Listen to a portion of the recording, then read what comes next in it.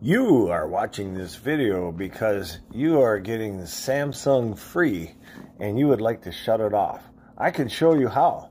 Samsung Free is part of the new Android update, and if you swipe your screen to the left, all of a sudden you get this screen, and it's like every time, now I got to get out of it by pushing the bottom right button to back out of it instead of just swiping to my various screens. So first of all, that's annoying. And now I have to agree to all these terms of use, which you should read through to see what information they're getting on you and how you're using it. Apparently, Samsung Free is an app that came with your newest update to your Android device.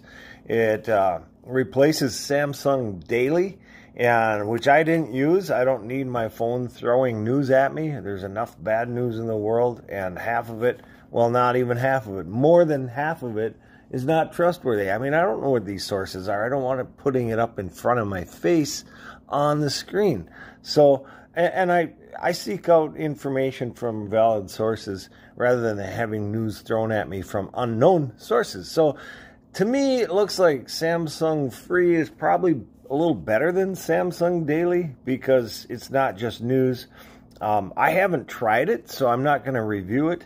I'm just going to show you how you can shut it off.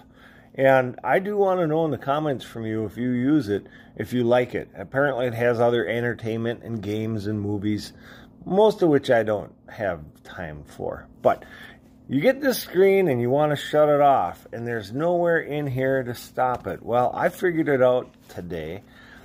You find an open space in your screen and push and hold in that open space.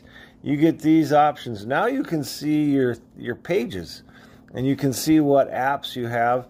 And if you go all the way to the left, look at that. Up on the top in the blue, you can turn it off. That's cool. And it doesn't go away. So if you change your mind later, I'm happy with that.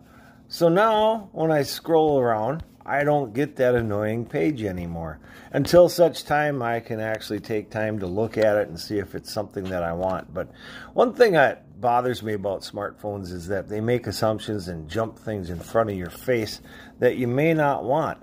And I don't know. This has TV shows and entertainment and games, none of which I use my phone device for.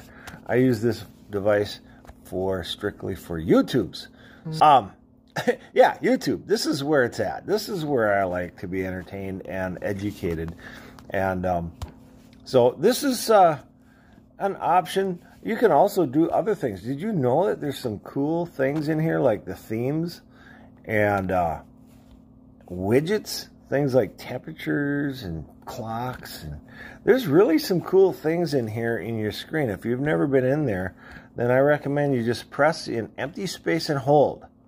If it doesn't work, try it again. See, I moved it a little bit on the first one. See, if it goes like that, you're not going to get it. So press and hold in the empty space where an icon would be, and then scroll to the left, and you can turn Samsung Free on or off. I do think so far already it's better than Samsung Daily because it's not just news. But there you have it. Please write comments in the reviews below, or I mean in the box below, and tell me what your experience is with this Samsung Free, and if you like it, and what things that you are concerned with, if anything. Maybe it's a really good app. Who knows? I'm not here to rate it or review it. I'm just here to show you how you can take control of your phone and turn that app on or off until such time that you want to go turn it back on and read through all of the user agreements that you're agreeing to before you let that app, just like any app, before you let that app see everything you do and report it to other parties. All right, there you have it. Thanks for watching Frosty Life.